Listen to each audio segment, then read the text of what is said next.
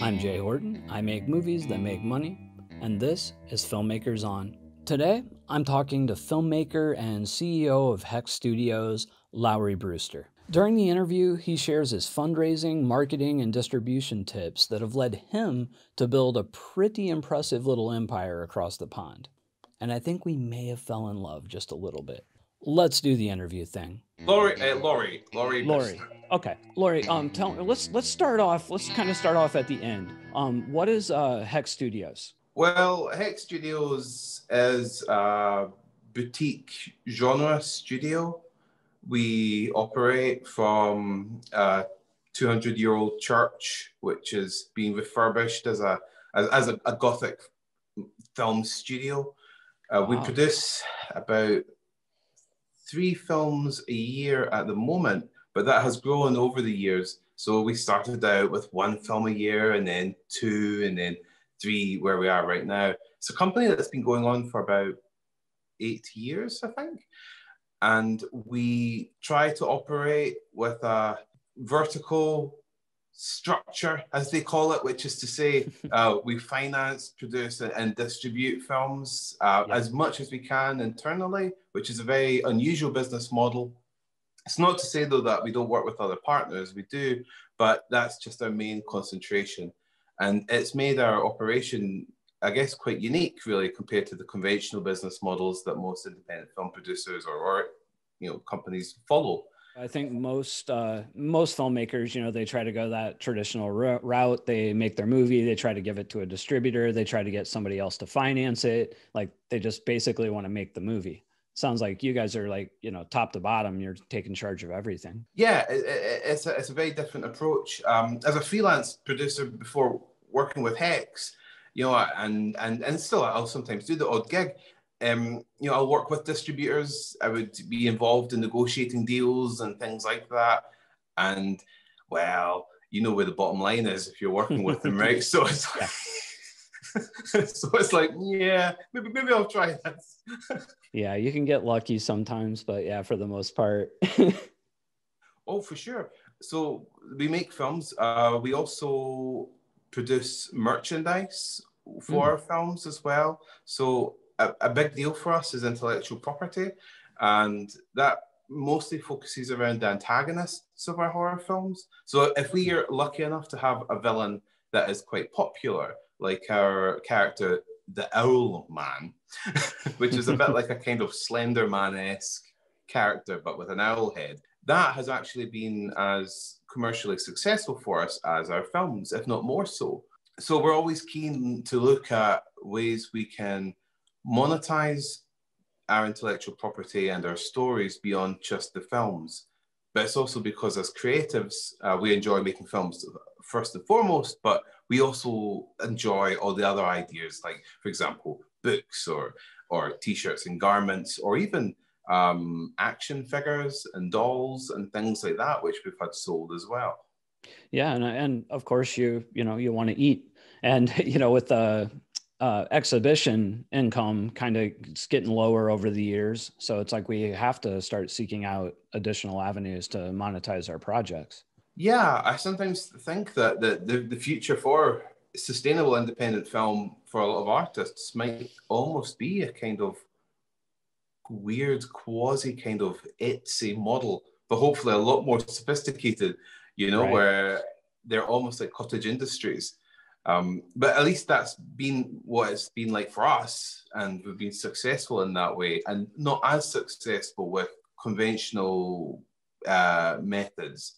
We'll sometimes adopt those as complementary things to what we're doing ourselves, and we're never blown away by the results, Yeah, that sounds really similar to my experience. I mean, I started out the first half of my career mostly traditional. Some did okay, some did well, but it was when I actually took control and I started, basically vertical integrating, similar to what you're doing, that I saw more consistent success. There's something, and this might sound a little eccentric, but there's something quite romantic about the idea of setting up a studio with inspirations, influences from the first wave of film studios. When I think of like Metro Goldwyn Mayer and on all those kind of things, or even British genre studios like Hammer, for example, or Amicus, there's something kind of quite fun about that. Whereas only being a producer or production company and then throwing your film into an arena of distribution companies and aggregators, it's lost to the ether, you know? Whereas just building up this, your own creative institution, which is what it's like when you build your own studio, there's something quite fun and nostalgic and rewarding about that. But that's, again, that's just a personal thing. But let's take it back. So how did you start out? What happened originally? So we go back a good few years ago, when I was a young and beautiful man. I was doing like commercials and things to pay the bills, and I had wanted to do creative projects, but maybe like quite a lot of people in the US as well, if you didn't happen to live near the centers of creative industry, you would start to drift away from that as being perhaps an impossible dream, and you become more pragmatic. You know, like, what can I film? Well, I guess I can make an advert for a tire factory. You know, it's like, and you can get caught up in that. You know, and I was for a while. That was like during my 20s. It just so happened that I met a really gorgeous girl who was very creatively ambitious, and there was no way I was going to impress this young lady by making tire adverts. Was that Sarah Daly? Yes, that's right. Oh yeah, that would be really bad if it wasn't. Yeah. She said, no. We don't talk about the other girl. Oh man, there goes my computer. So Sarah Daly is my business partner and my romantic partner in life as well. Now, she was doing an office job and living in another country. She was in Ireland. I was amazed, though, at the kind of scripts and writing and creativity that she was producing. She was sending me stuff. And yes, of course, she looked really cute, and I was pestering her on and at the time, a filmmaking forum, saying, you know, hey, hi. You know? But I took some of her scripts and started to produce them into short films as a way of, I guess, one cheesy reason would be to try and impress her, and another because it had awoken the creative instinct in me that I'd kind of, you know, suppressed. Sometimes they go hand in hand.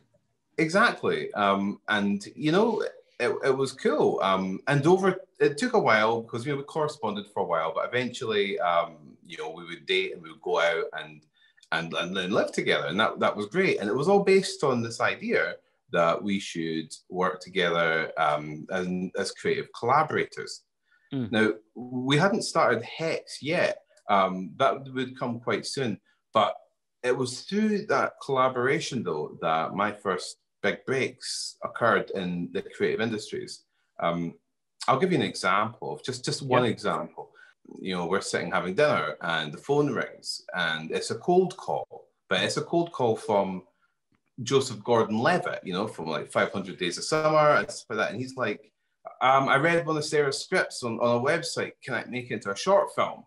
You know, so I could show it in Sundance. And I was like, wow, how did you do that, Sarah? It's like, you know, it was just on there. We didn't have an agent or anything like that pushing that. In quite a short space of time, we had short films that we produced in collaboration. I mean, I'm in the short film with Joseph Gordon-Levitt. I did the art direction, editing, VFX, all that stuff, whilst she was doing the scripts.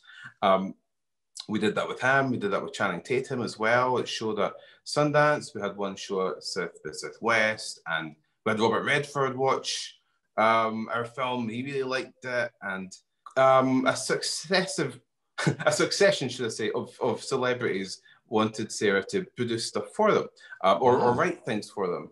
So she had like Gary Oldman performing her stuff in the LA Orpheum Theatre, or Anne Hathaway, Anna Kendricks, and even, you know, that pop singer Sia with the blonde hair in front of her face. Yeah, I like her quite a bit. Right, well, she covered one of Sarah's songs in concert as well, as a dedication to Sarah, and put out a tweet to her, like, apologizing if she didn't get her song right, you know? Like, and this was a girl that was perhaps about just a year before was transcribing airline manuals in an office, you know? Right. From that, we were like, right, you know, we should take the creative stuff further because, yeah, so it's quite a strong vote of confidence that Sarah's getting as well. Mm-hmm. But to produce a feature film was still a challenge because my experience at the time was in the corporate field, and making a feature film felt like a mile apart. I mean, now at this time, making the shorts, were you able to monetize? now this is like, I mean, we're talking like 10, 11 years ago, maybe a little bit longer actually, but about that. Making a short film culturally here, like where I am in this kind of like blue collar part of Scotland, it would be seen as like a kind of like an arty-farty endeavor, almost akin to like street theater or something. And you do it, and then you'd put your head down and go back to work and do something proper before you embarrass yourself. Yeah. I'm from the Midwest in the US. We have a similar mindset, or we did. Right. So, but what the actual first feature film, the way it did come about was we had in 2010 a big snow. It was just a giant snow. It knocked everything out for like 3 months or something. You couldn't do anything. And me, Sarah, and some friends, we went out and we just did a film. It was very spontaneous. It involved quite a lot of improvisational stuff. It wasn't a hex film, but it was just this like micro budget thing called Whiteout, which you can't see commercially at all. It's but like it is as a monument to my shame. It's still on my YouTube channel, so it can be enjoyed there. I'm being too hard on it actually, but what happened with that when we did it? I didn't know what the hell to do with it. I'd never been to film markets, never done anything like that. I basically ended up getting I remember at the time a bus from Scotland to Pinewood Studios. That was a long trip. Wow. Basically, me with lots of foreign construction workers made a long journey, and and I basically shopped it door to door. Now, Pinewood Studios isn't a film market at all, you know, but I just didn't know any better, really. But by the end of it, I had managed to make a deal, which I hadn't done before, but the commercial experience I had, it landed us about something like $55,000 within like 6 months, which is pretty much a miracle, really, because the film is, you see it, it's, you know, it's like the way financially that was able to pay out, some of that was advances and a lot of that was tax kickbacks. You know, Britain relies a lot on film subsidies. So when I say $55,000, I don't want to create in the minds of the viewer the idea that that was just a straight sales deal. Because with the way you make money in British film, it's just that bit more complicated because our industry isn't as successful commercially, and so there's more subsidy. So you have to kind of plan for that a bit. And anyway, that's what happened. But suddenly, we had more money than we'd ever had before. It was like a windfall, you know? Yeah. We put that cash into setting up Hex Studios. It's also known as Hex Media, but its trading name is Hex Studios, yeah. And that's when we did our first horror film, Lord of Tears. And that was a film shot over 13 days, and it had a very small budget. It was only like maybe $25,000 or something like that, because, you know, we only had so much money. Right. And you were still kind of drawing from that 50,000 windfall? Yeah, absolutely. Yeah. Trying not to like spend it all on booze and sweeties, you know. Yeah. Didn't go out and get a new car. No. Well, you know, they say that maybe. they say that copper wire was the invention of two Scotsmen fighting over a coin. So that legend is true. We don't tend to spend our money. Well, says the guy with like gold decal plaster behind him. But yeah, right. But so Lord of Tears was good. But here's the thing, right? We shot Lord of Tears, and then we started shooting The Unkindness of Ravens, and we started spending most of that money.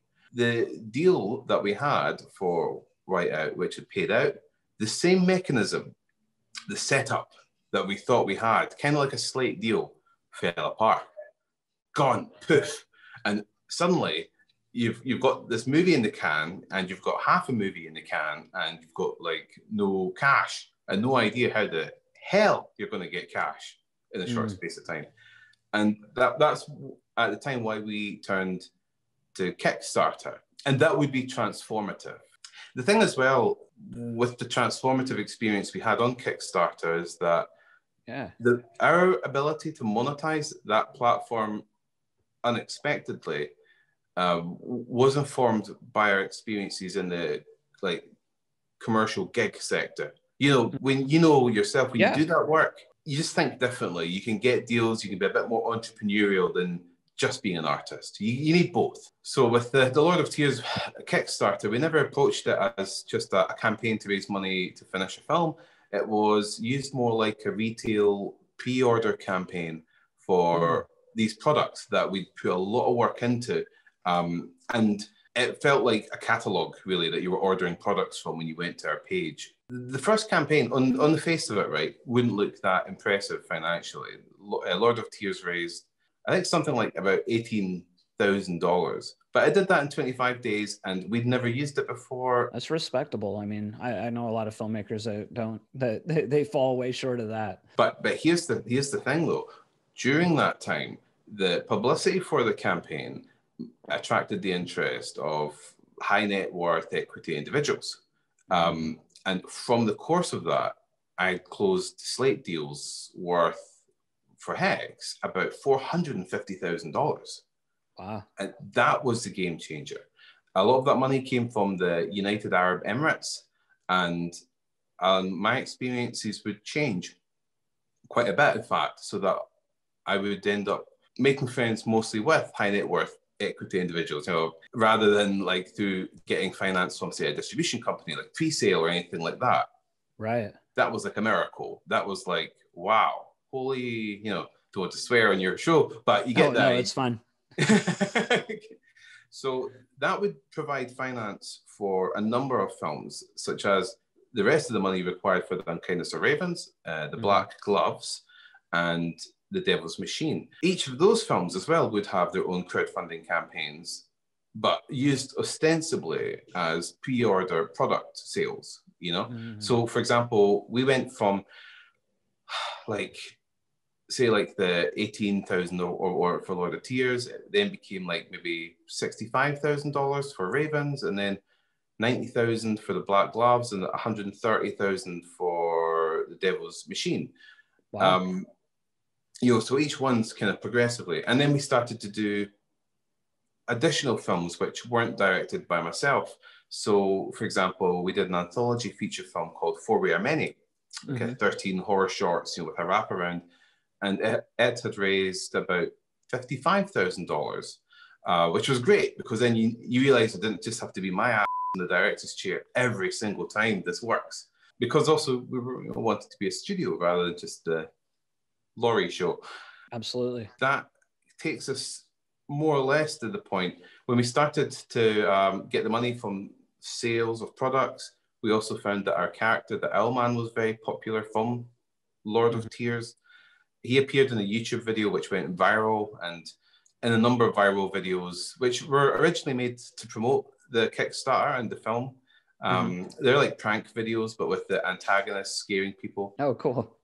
Yeah, I mean, they've netted over like 50 million views on YouTube. And to be honest, actually, when it first went viral, that was after the Kickstarter was done, and we had the product for sale just like on a website. And when it went viral with the link, you would go into your inbox and you would see from like Shopify, an order has been made. And suddenly it was like the whole page. And I was like, oh my God, I had to go like through 8 pages. Like, order. Like, we must have made like about $15,000 in like 8 days from when that went viral. It went like to 4 million views in the course of like 10 days or something in the first video. And that's insane. Yeah. I will say though, whatever link mechanism with the YouTube then, which was like 2014, doesn't work like that now. No. We've had shop links on videos that have gone more viral than that, and they've not produced those kinds of returns. But in any case, it did then. And you know, now, I mean, geez, like that Owlman character, we've sold action figures based on them, based on the old Kenner Star Wars figures from like the 70s and 80s. Yeah. We've also licensed, we do licensing with the IP, so the Owlman is also available as an adult collectible doll. That sounds weird. Not like Yeah. not, It's not it's not a sex thing. adult doll. Although market you need to break into, I don't know. It's available with Mezco Toys. So they produce like action figures for like all the Star Wars, Marvel heroes and stuff like that. But Mezco, they're one of the biggest US toy manufacturers. We're just like, yeah, we just love this. It just happened that their CEO really liked the character. So their art team got to work, and it's like a totally amazing, like beautiful figure. The revenues from that have been competitive compared to film. Right. And so every time we make films, we're always thinking of IP. So anyway, all this combined meant that we had enough cash to then buy a church. Oh, you purchased it. Like you're not renting it, you're not leasing it. You purchased the church.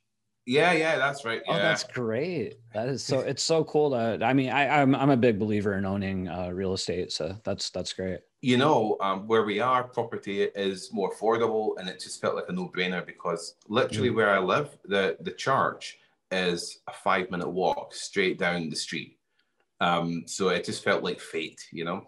The thing is, though, we're looking at acquiring a second property, and at the moment we're in negotiations with the Scottish government because this would be a private-public partnership. Okay. And if that went ahead, it would see us acquiring a much larger building, a building that's a former Victorian theatre. So it's, you know, it's big and historic as well. And sounds like aesthetics are really important to you, like where you're working. You want your working environment to feel like a good creative space. Yes, well, you can tell I'm a bit theatrical. I mean, this is my study here. You know, nice. Go along. It's like that kind of stuff. Oh yeah. It's just we've always loved. I mean, we all love history here, and we're all kind of romantics, and you know, Gothic qualities as well are big things. And Scotland is full of, well, Gothic architecture. Like the church is Gothic, the Victorian theatre building that we're hoping to get is Gothic as well. It's also inspiring, though, for our collaborators and even our investors. Oh, yeah. People want to be a part of that, right? Like they want to work with you. Like they see that kind of stuff. Sure. Because if you're telling people that you're making a movie and you're trying to raise money for the film, that's the film. But there's a bigger sell you can do than that. If you're looking to build something like a studio or an institution, you can say, yeah, you can invest in a film, but why not invest in a long-term partnership to create something of the likes that has stood the test of time, like a famous film studio, which within the genre, there's, you know, in Britain, there's studios like Hammer, for example, you know, things like that. There's nostalgic references that you can draw on for investors that can make it accessible and understandable. And it can be more fun feeling like you're part of a studio or a studio boss than just an associate producer, say, for example. With our investors and sometimes patrons as well, to be honest, we do get patronage. This sounds utterly cheesy, but yeah, especially for my Scottishness struggles with this kind of thing. But like there are some folks that think I'm such a creative genius that they just want to help, Jason. You understand? Of course. We were very lucky, very, very lucky to have someone help us update our equipment. You know, we were operating with a pretty aged C300 Mark I, and we effectively donated a C300 Mark III, the new camera, and it was just like, thank you. Yeah, totally. So a lot of that is based on us producing projects that we're passionate about, but also finding investors that are passionate about not just the projects, but the artistic direction of the company. So they actually feel like, or not so much feel like, but they understand that what they're actually funding is a kind of cultural mission statement, you know, something that transcends an immediate project, like just a film, something bigger. That's smart. And I know a lot of people are watching this and they're out there thinking, or they're wanting to know, like, how are you attracting your investors? Are you seeking them out? Are they coming to you? Did it kind of just build organically from the Kickstarter? How did that work? I'll just add as a quick caveat before I say about the investors, Sure. is that we do also take money now, more recently, from distribution companies that are co-financing films. For example, our latest film, Dragon Knight, is half financed by Hex and half by a big UK distribution company, Highflyers. And it's a fantasy sword and sorcery film that has to have, of course, a 3D dragon. So,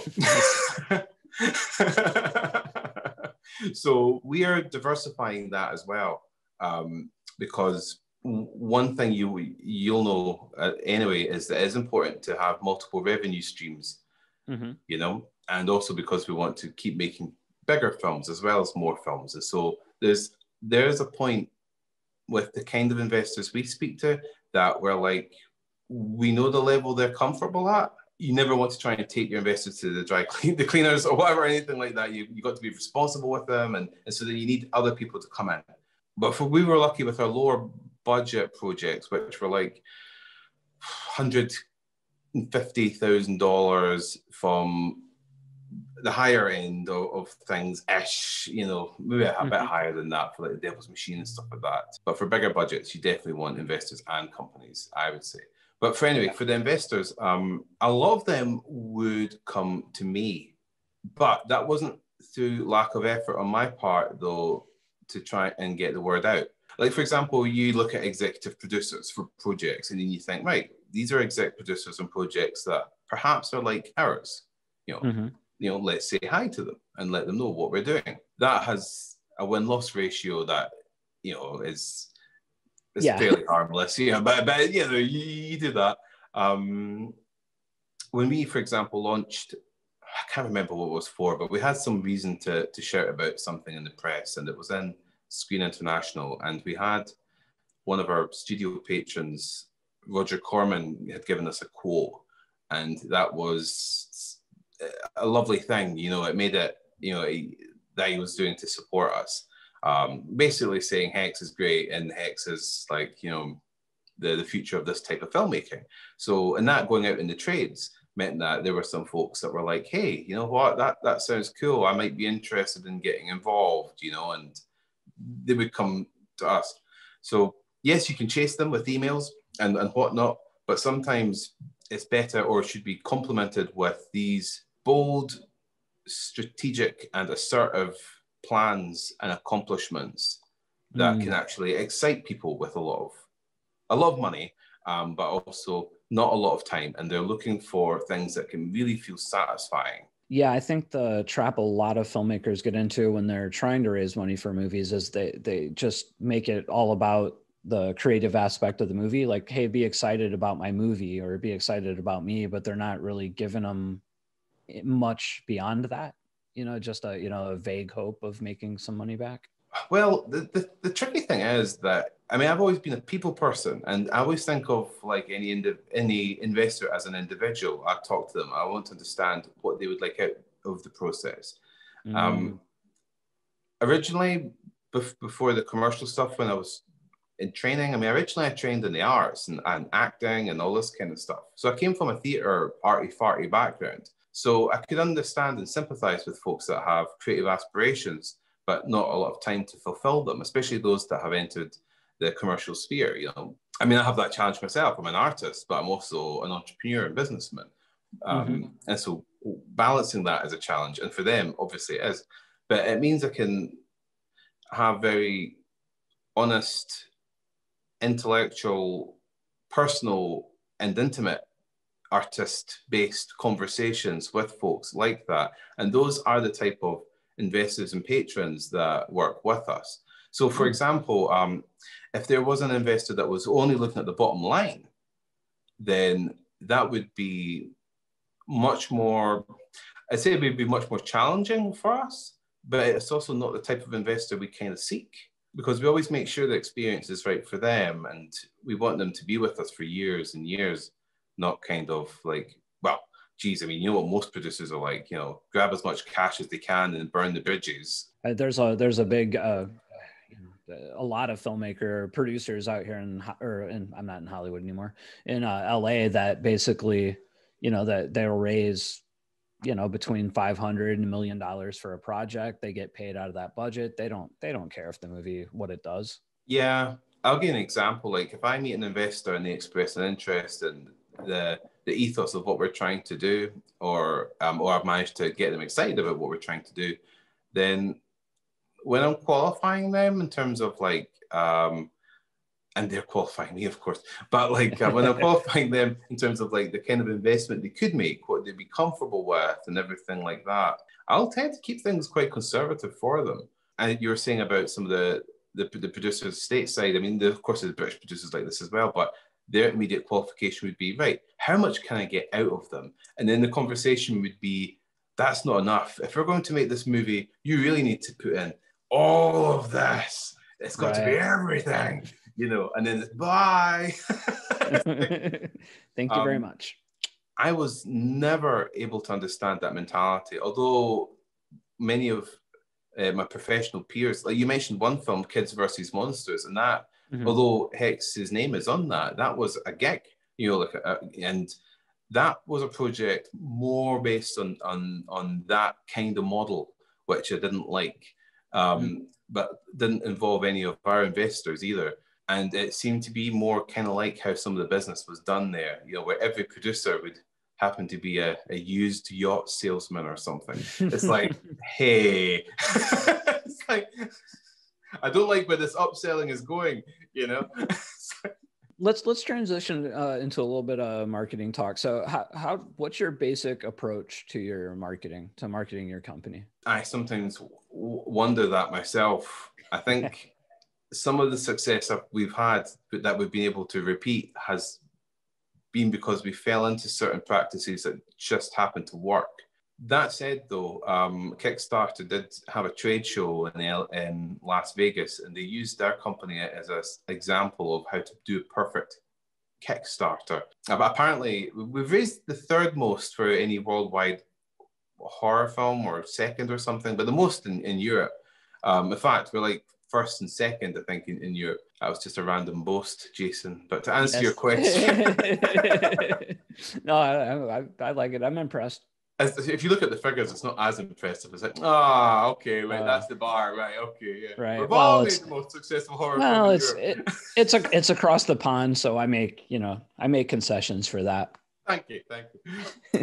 So in terms of the marketing, well, we have a customer list that we've developed over time from all our, this sounds pretty 101, right? But, whenever anyone buys a product, we keep their email from the shop and from the Kickstarters. And every Kickstarter we do, as you can imagine, includes us messaging these folks kind enough to support us and encouraging them to support us again. And you just keep building, because maybe half the folks that have backed you before will come back again, and then you'll get half new folks. And so overall, if the total keeps going up, then touch wood, the project is something they like, then you should be okay. In terms of the campaigns themselves, we tend to produce slick Kickstarter videos, lots of really slick graphics and artwork, with a very strong retail focus. Now, that's very hard for most filmmakers, because if you think about it, they're making a film because they want to take it eventually to market and have another distributor sell it. Right. So it's very uncomfortable for them to be in a position where they're offering a product without even having a distribution deal. That was one of the reasons we do have distribution deals, like with third parties, to get our films out in VOD. To be honest, like, that is more a result of, I was always reluctant to do that, because, and this might sound strange, but because we were doing so well on Blu-ray and DVD special edition products, like so folks understand, I mean, we're talking $35 3-disc multi-card sets, that all fold out and look beautiful with lovely artwork. Everything that goes against the wisdom of what's supposed to work in the industry right now, we would normally go for, because we'd be like, right, well, if that's considered suicidal, that's a niche. We can... But eventually, though, we have enough partners in the company and folks that are like, well, you know what, Lawrie, it kind of sucks a bit that we can't get these movies on Apple or whatever, you Right. know, and it's like, because I quite like our Reader's Digest model, you know, and it still is the base of us, but eventually, yeah. And so for getting our films on all the platforms, you know, we work with sales agents like Glasshouse is our sales agent for a lot of our films, and you know, and High Flyers in the UK is a distributor for a lot of our films, and they're either already on or are almost imminently appearing on platforms. Right. And when it comes to working with distributors, now, are you providing them like the artwork and the marketing materials, or are they kind of taking that on and running with it on their end? We supply them with materials, but the thing is, of course, you know, distributors always have in their mind what sells. Right. Especially when it comes to their expense sheet, you know. Right. Oh no, we needed this $5,000 poster. So it's shit. It's like, no. Wait till you see the trailer. Oh God, no. It only costs $6,000. But like with the distribution deals though that we have, or sales agency deals, you know, we secured NGs though. Part of the reason we were able to do that was because we built a number of titles, you know, before we'd eventually gone that route. So we had a bit of buying power, you know, or selling power, should I say. They can kind of see your track record and kind of, okay, they've done this, they've made this much. We can safely say, hey, we'll give you a minimum guarantee on this. Yeah, I think also it's just because it was like a deal for like 3 or 4 films, you know, like we'd you know, so it was like, okay, you know, I'm fairly familiar with the film market. Like I know the players. I don't go to AFM, but I see them all at Cannes, for example. It was just a case of like, okay, right, we're going to actually cut some deals. And normally we would sometimes be looking at buying films that to distribute and things like that. So never selling. So in any case, that was it really. It was like, oh, okay. You know, it was like, it wasn't a massive deal. I can't say exactly what it was, but it was like a mid 5-figure deal, you know? Okay. So it was like, oh, okay, great. You know, that'll pay the bills. And there was, you know, all the percentages and whatnot. But you don't, call it a cynic in me, I don't expect to see really anything from the royalties. I mean, that MG was like... Yeah, the MG was pretty much it, yeah. But we still preserve the right to sell our own products, though. That's the key, worldwide as well. So that's the kind of weird, syrupy, snake-like deals that we negotiate so that we can kind of do what we're good at and still make money whilst just getting the films out there. But again, I'm not a big fan of it because, well, commercially, yes, but artistically, it's a pain in the ass because our films are quite niche and they need to be marketed the right way to find the right audience. And as you know, when it comes to distribution, it's like, you know, if they've bought their movie ticket, it doesn't matter if they enjoyed the movie. Right. You know, we made our money. And so you get the kind of sensational posters and stuff that might just, you know, misrepresent films and whatnot. But that's part of what you deal with if you sell the rights, you know. Have you ever done film festivals?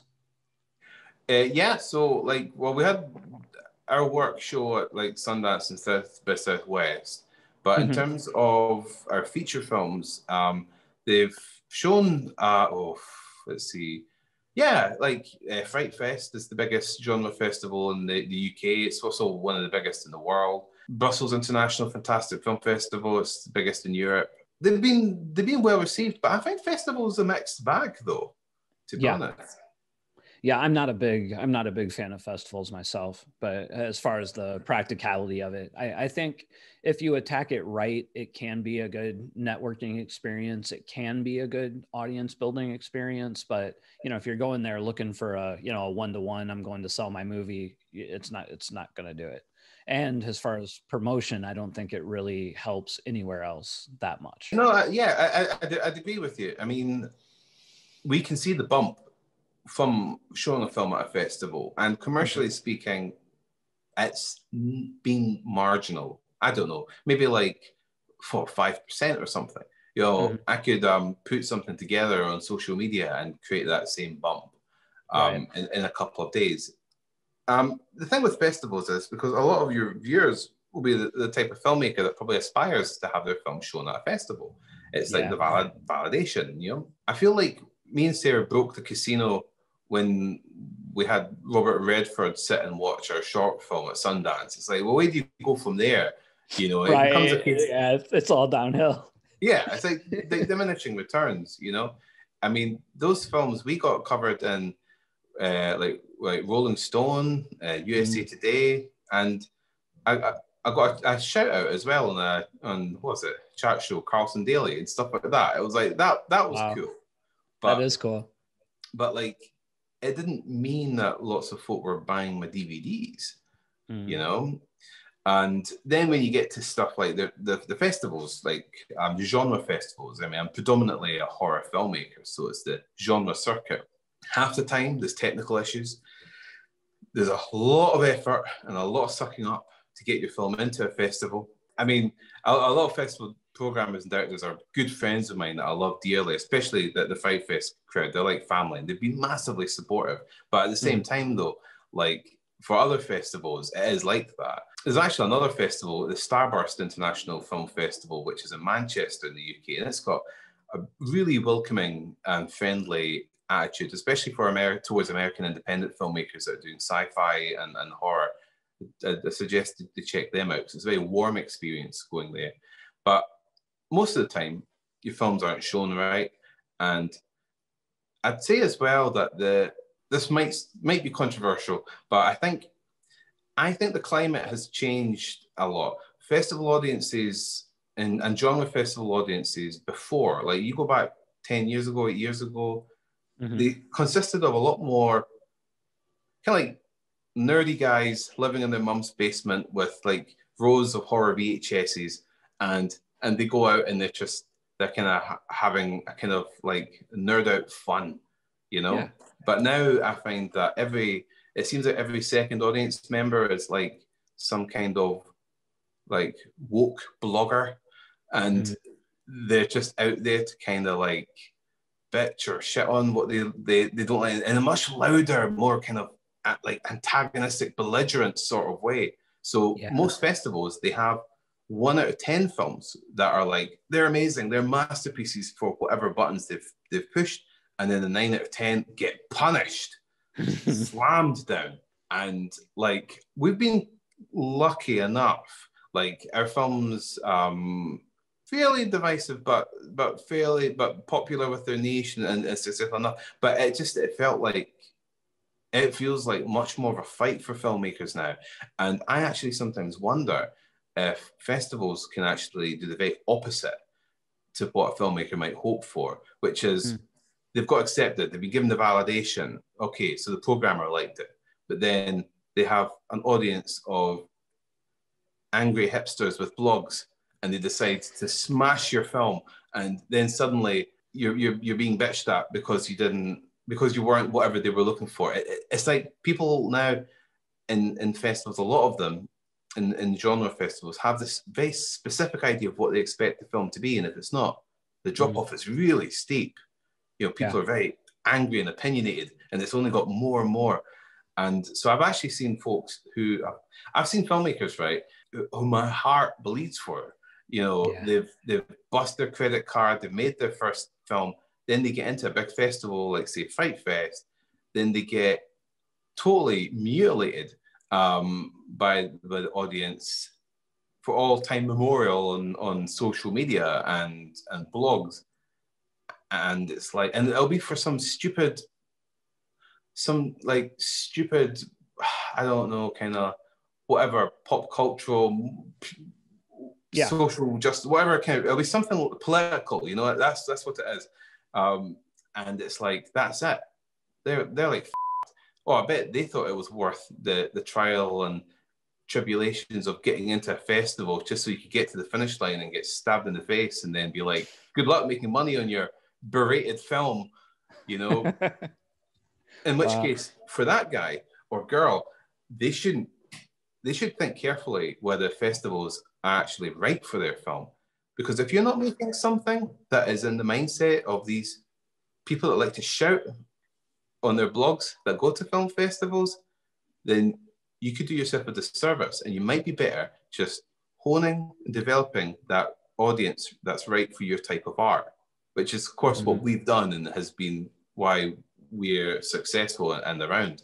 How important do you think it is? And I know it's very important to your business model, but so there's a lot of filmmakers that have trouble staying in a lane genre wise. You know, like me, for example, my movies are all over the place, from comedies, family movies, horror movies. So it's been a lot harder climb for me to build a consistent audience, because I'm constantly shifting genres and projects.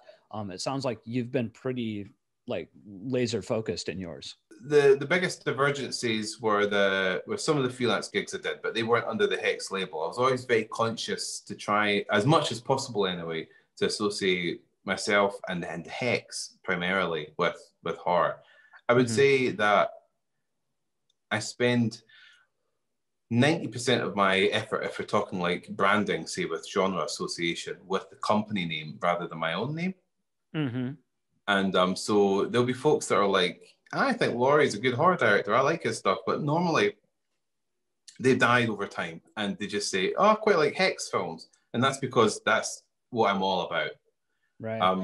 I think it's partly I'm kind of quite, I kind of get a little bit embarrassed or cringe a little bit with the Lawrie, that horror director type kind of vibe.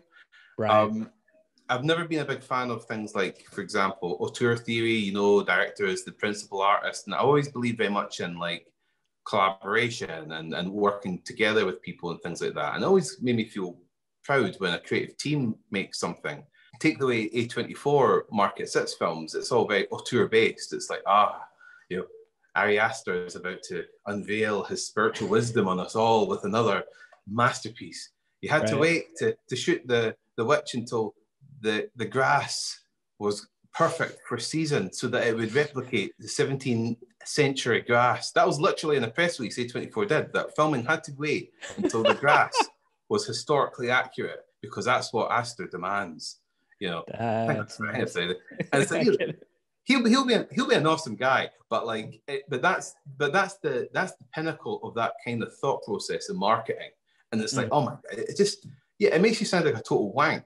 And also, it means the people that like your films will be completely idiotically wanky, because you have to be the guy that would only drink coffee imported from a vintage Brazilian plantation delivered by tall ship, to be like, this is so I never wanted to try and be that guy. And that's the only way you can sell yourself as a genre director at the moment, I think.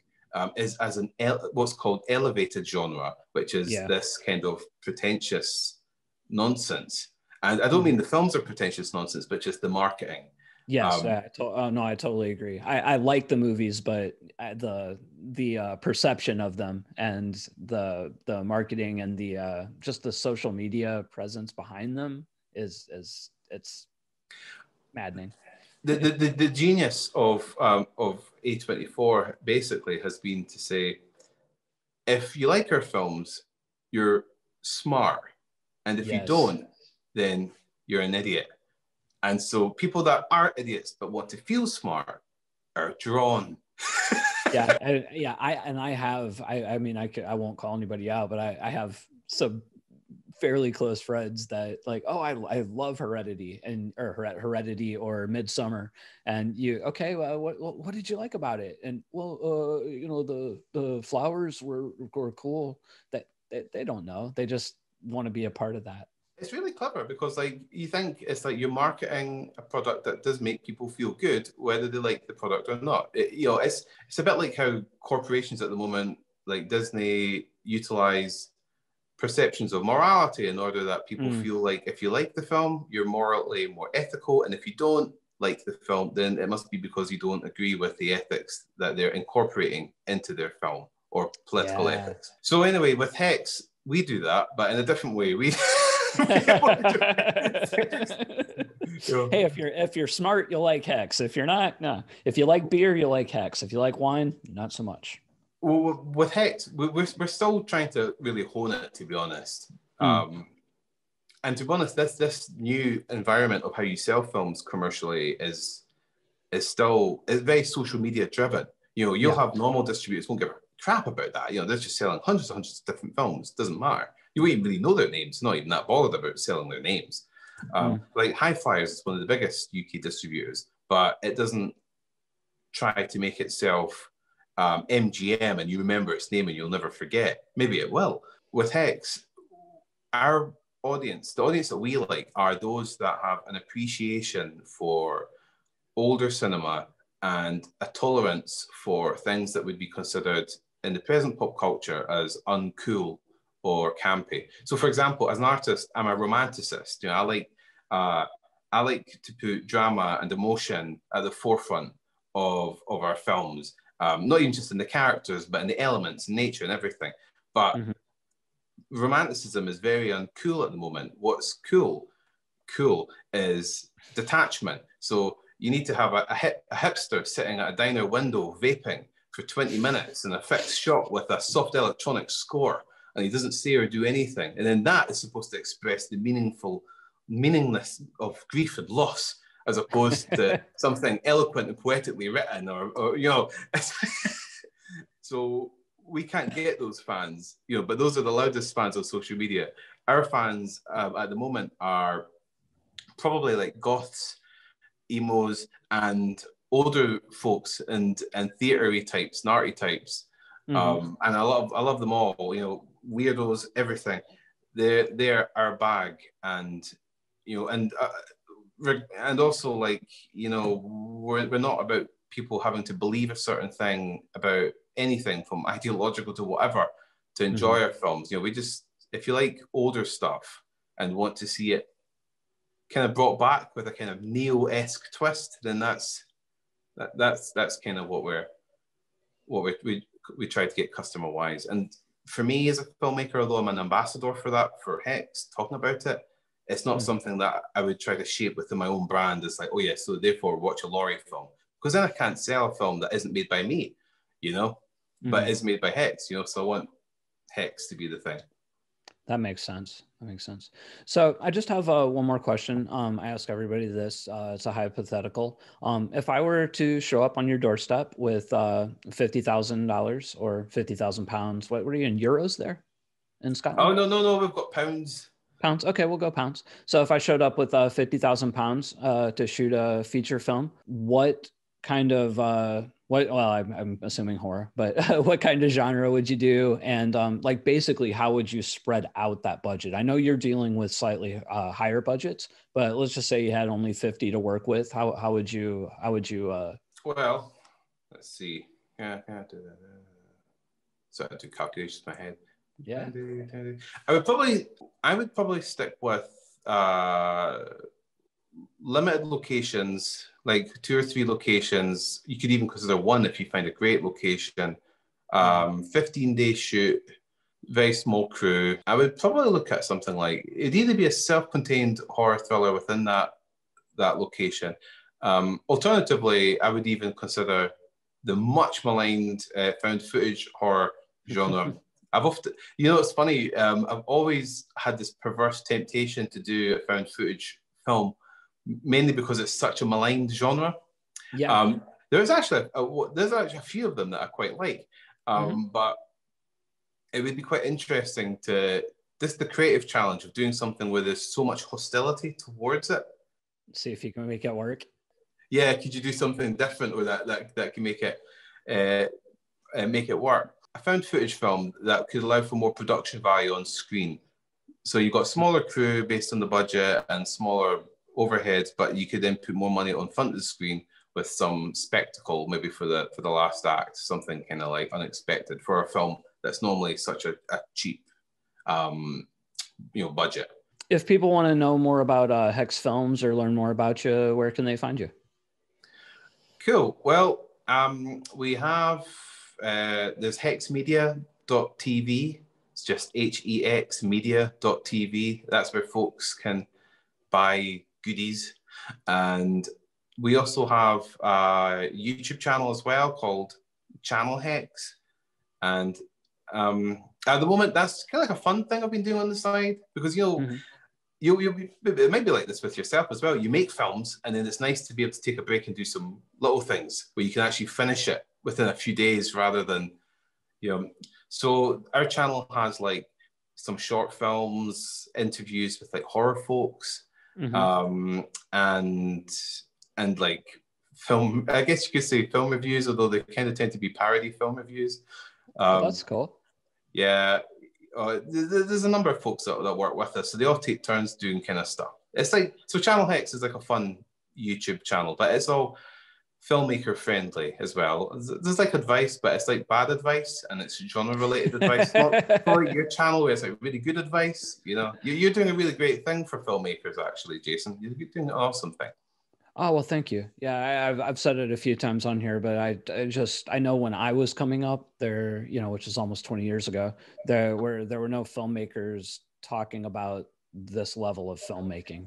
The only independent things you would hear about would, are Tarantino or Kevin Smith. There's a whole nother level, or levels of filmmakers that are working out there, that are in the marketplace. And, like, how do you do that? How do you succeed? I figure if I can do this and help a few filmmakers just shorten the amount of time that it takes to be able to make a living, before I was making a living on just the exhibition of my films was probably 10 years into the business for me. And it took me that long to, kind of figure it out. And I hope that others can do it in a shorter time. Well, you'll totally help them to achieve that. Well, Lawrie, thanks so much for your time today, and I'll have you back on again soon.